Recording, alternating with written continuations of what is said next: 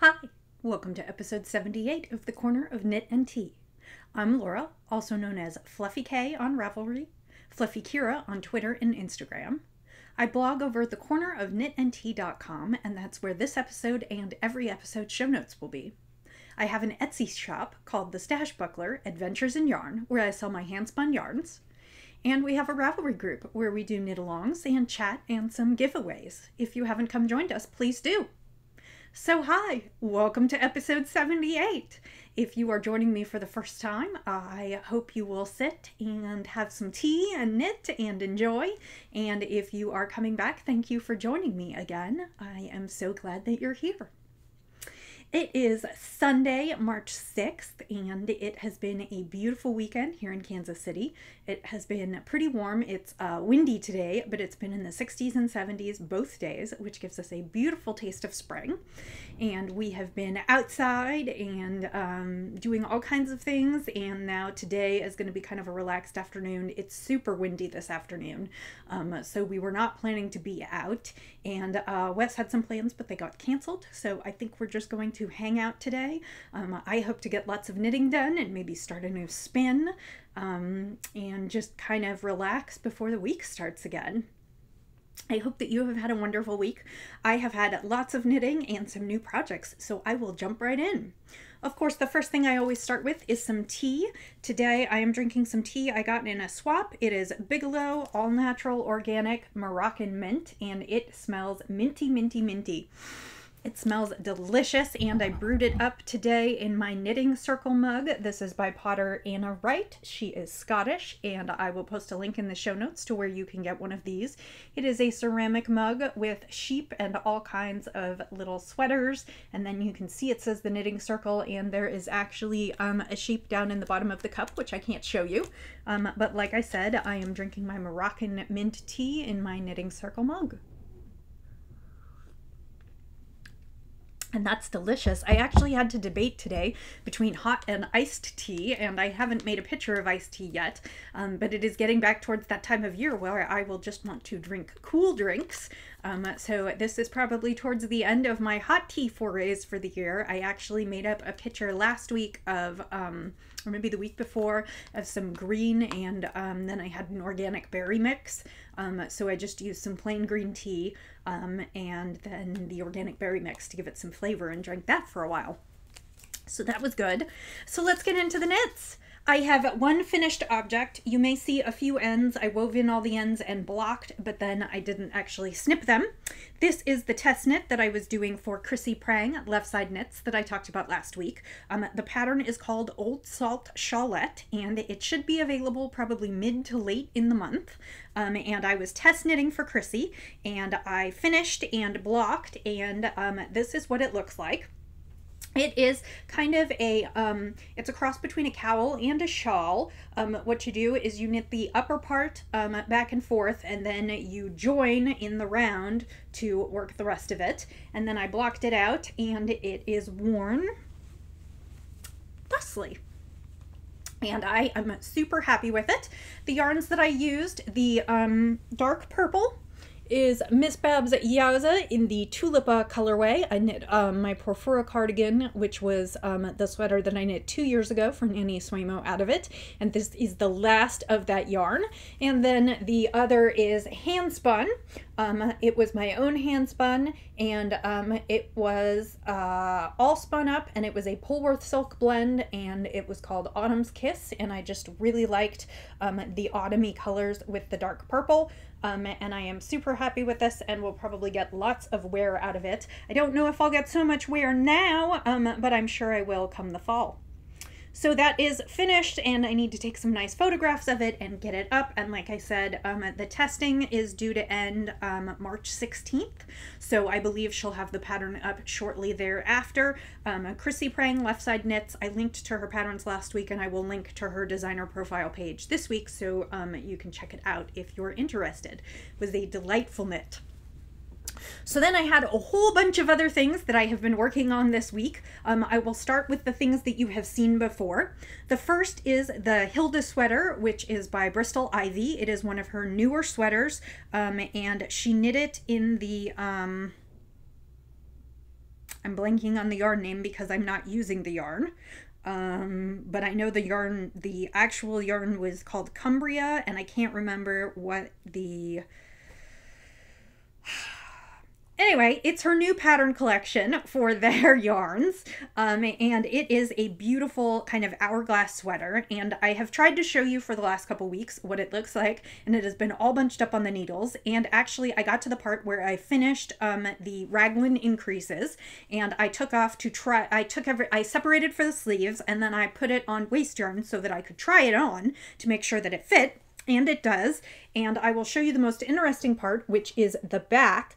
Like I said, the shaping is achieved by the twisted rib and the mesh, and you can see that it's got an interesting shaping. This is the front, and it is the it's a raglan shaped sweater.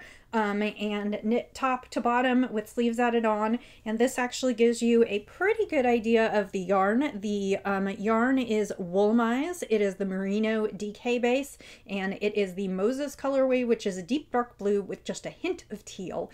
And so that is that. I need to get that back on the needles and continue on with it, because I confess I took this off the needles earlier this week to take some photos and try it on and put pictures on Instagram, and I have not put it back on the needles because I cast on a couple other things.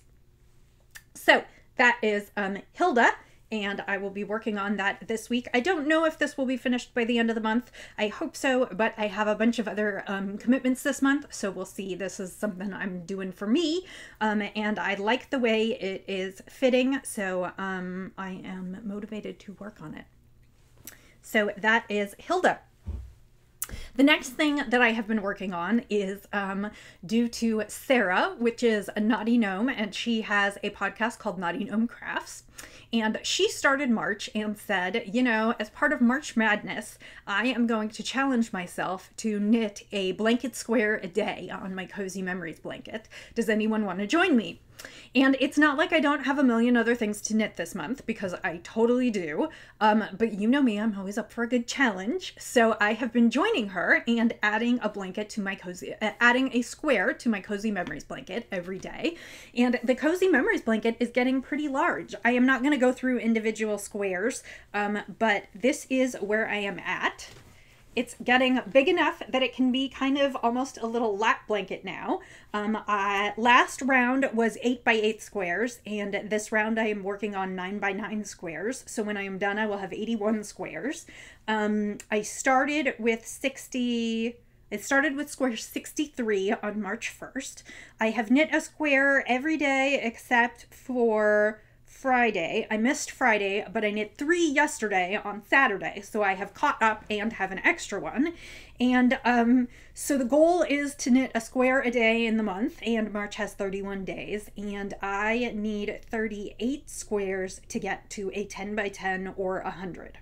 And so my unofficial goal for the month is to try and get up there, which I can do knitting a few extra squares on a few days, you know, knitting 2 squares on one day or 3 squares.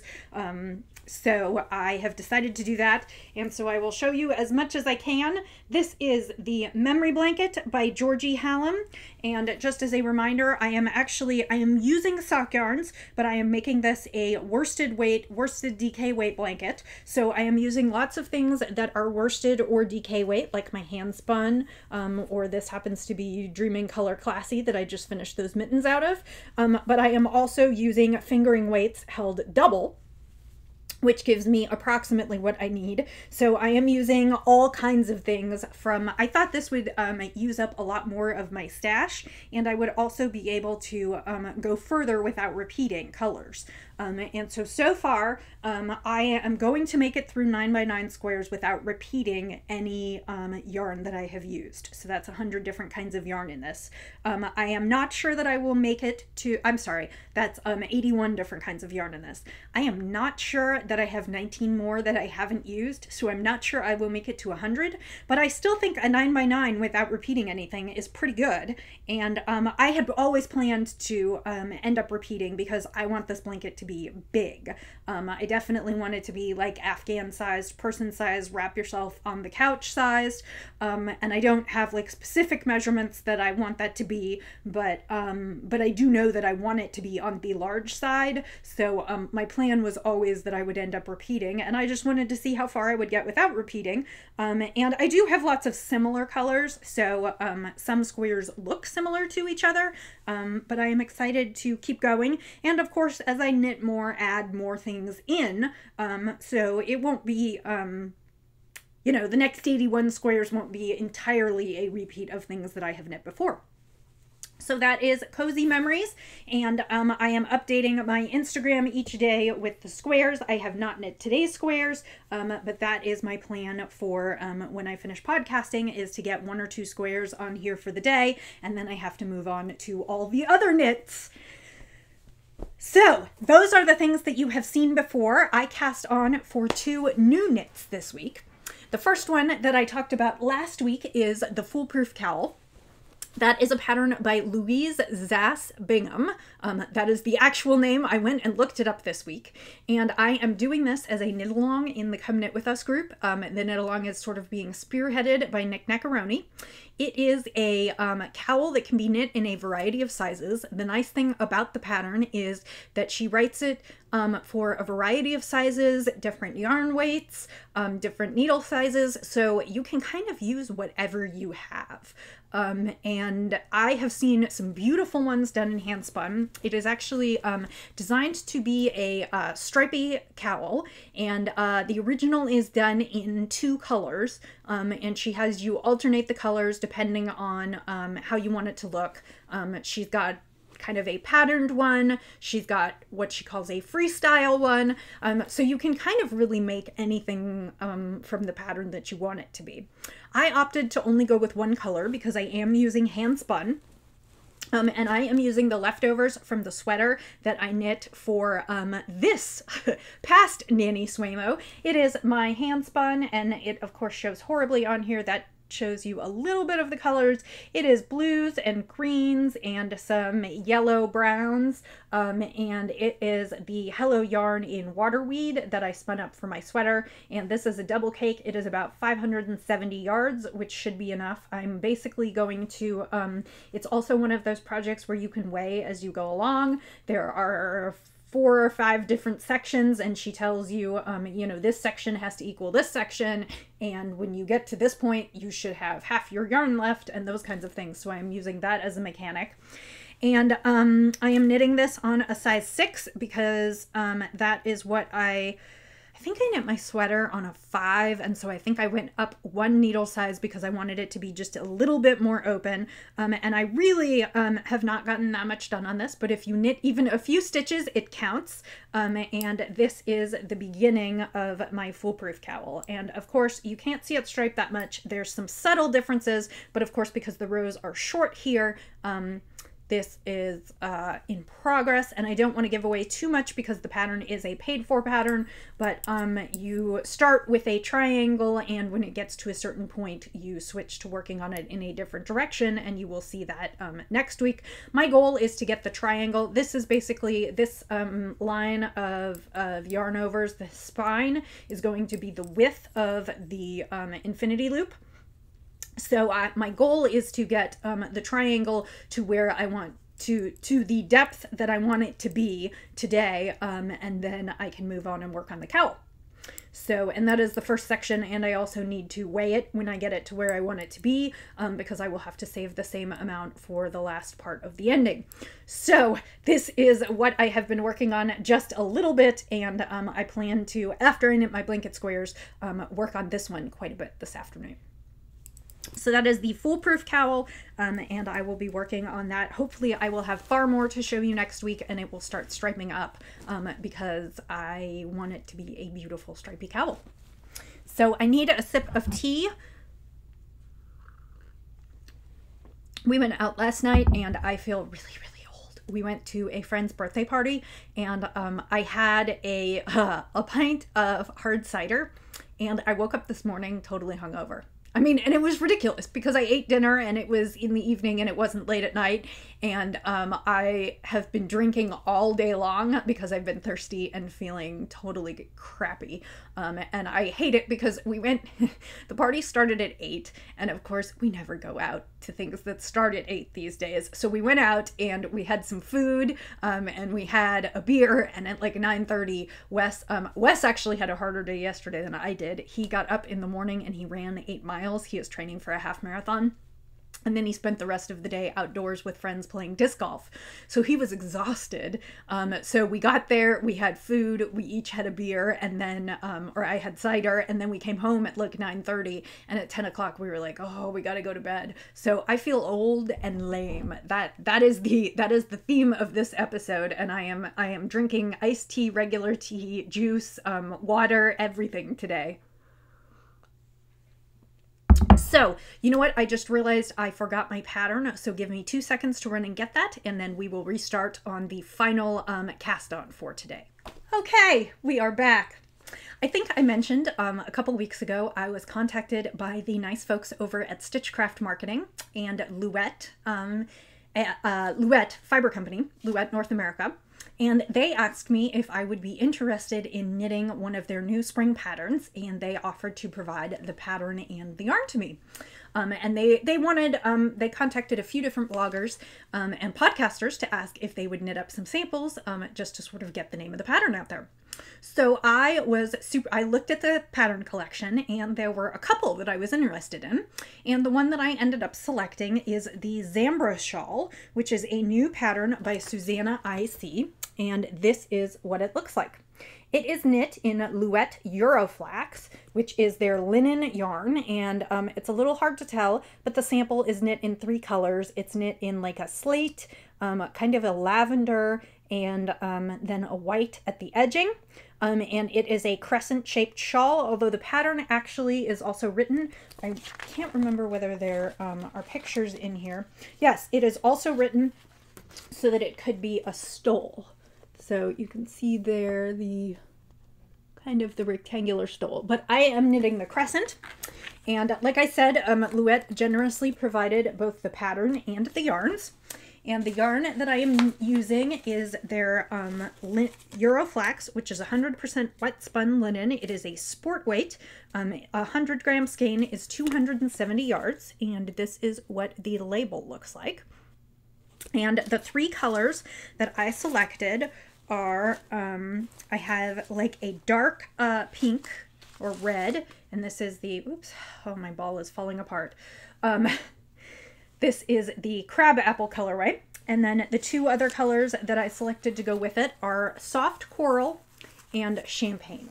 So, and I started with the dark, and I am moving out towards the lights. And I decided that actually I think I'm going to knit this for my mom for Mother's Day, sort of kill 2 birds with 1 stone. So I selected colors that I thought that she would really like. And I sat down yesterday to work on it, and spent an hour or 2 in front of a DVD. And it's of course all bunched up on the needle, and I am kind of in the middle of a row, but this is how it's knitting up. This is the top edge actually, so I probably should show it this way. And it calls for a variety of needle sizes. It starts on a 6 and then moves to an 8, and then I believe it moves up to a 9 and a 10, but I haven't read all the way through the pattern yet. And like I said, this is the Zambra Shawl, and it is the Louette Spring Collection. So I am working on that. This is my first time knitting with a real linen yarn, and so far I'm interested to see what it will become. I find, so I know that linen softens quite a bit with wear and washing. And actually what I thought was kind of interesting was they gave a whole Euroflax care instructions, and the instructions say machine wash on gentle cycle using a non-bleach mild soap like our soak. Dry the garment or item in your dryer on a medium setting for 15 minutes, then lay flat to finish. For an even softer result, dry the garment completely in the dryer.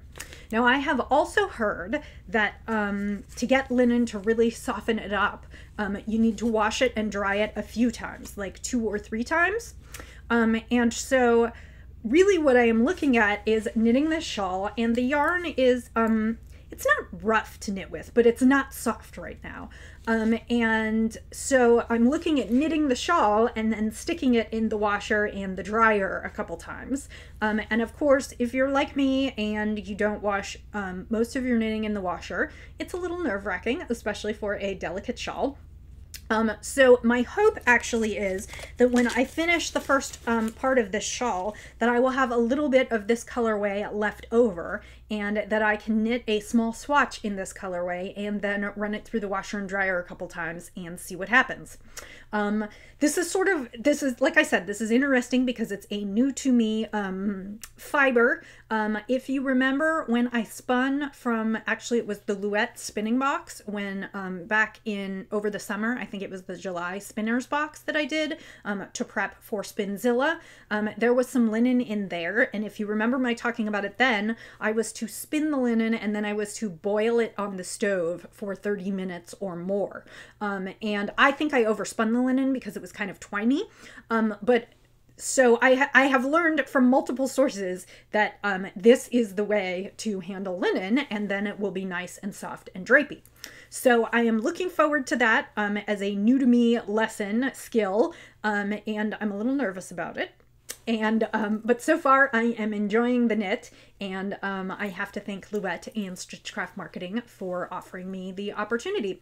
I will continue to show you the progress on this, and then I will do kind of an overall review when I get to the end about the pattern in the kit, and I will be posting progress photos on Instagram, and there will be a blog post when I am done. So if you want any information about this, stay tuned, because that's what I will be providing. This will be the next project that I work on this evening, because I want to try and finish that by the end of the month so I can get back a prompt review to them. And it's 3 skeins at 270 yards, so we're talking 6, 7, almost 800 yards, so I figure I should be able to finish that by the end of March. So those are the projects that I'm working on. I have one more that I will be casting on this month, which is another yarn that Stitchcraft Marketing enabled me to get, and I will show you that next week because it has not arrived yet. But I have some ideas on what I'm going to do with that one too. So there will be lots of knitting and lots of things to show you, and I'm hoping that this will be a super productive month. So those are the knits, which brings me to the spins. Not quite as productive, and I don't have quite as many things going on, but last week I showed you a fun braid from 2 If by Hand. It was named after the movie Clueless, and it was hot pinks and purples and neon, turquoise blue, and all really, really bright colors, and I finished spinning it. It is not quite dry yet, so it will probably not go up into the shop till tomorrow, but this is what it looks like. And it was named after the Alicia Silverstone Clueless movie, and of course all the wonderful neon colors make me think of that. And it's got, like I said, pinks and purples and some splashes of blue and white, and then there was a little bit of brown in it, so some places are a little tan or almost a little orangey as they mix with the pink. And this is going to be a super fun yarn. It is a heavy braid. It was, I believe, either 4.3 or 4.4 ounces, and I'm gonna say it's probably 375 to 400 yards. It is superwash merino, so it would make fabulous fun socks, but it is also super soft and would make a great shawl or some other accessory. It has not been spoken for yet, so if you are interested, holler at me, and or it will go up in the shop tomorrow and you can take a look at it. So that brings me finally to what I'm going to spin this week. I selected another braid from Stash that I thought would be a fun spin. I still need to do my singles before the end of the month for the Harry Potter spinning study, but I am going to do one more braid before I do that, try and get a few things into the shop. This is a Hello Yarn braid. It was a club braid from, it was Christmas 2015, so Christmas 2014, sorry. It was towards the beginning of when I got in the club, and it is a beautiful Falkland braid, and it is called Fairy Tale. And it has some dark navy blues and a variety of olivey greens and a little bit of mint green in blue and a little bit of lavender in there. And it is just kind of a study in lights and darks. And this is a braid of Falkland, which is kind of long stapled, but very, very soft, and one of my favorite fibers to spin. And I am looking forward to spinning this one this week. I may try and start that tonight. So if you heard me correctly, I have 3 knitting projects I want to work on and a spin that I want to start. And it is 1:52 p.m. right now. So on your mark, get set, go. So that is what I will be spinning this week and have to show you next week. So I believe that pretty much concludes what I wanted to talk about this week. We do not have any current knit-alongs going on over in the group, but I am looking for ideas for an April-May knit-along. And I have gotten, a few of you have PM'd me, thank you. And I am considering some things. If you have any ideas of any kinds of knit-alongs that you might like to participate in, please PM me on Ravelry or comment here on YouTube or on the blog and let me know what you think you might like to do. I want to pick something kind of general that everybody can participate in if they want to, and there will be some prizes, some for me. So I think that's all I have for you this week. I hope that you have had a wonderful week and weekend, and I will say, as I always do, till I see you again, happy knitting, can't even do my own tagline. Happy knitting, happy spinning, happy sipping, and I'll see you next time. Bye.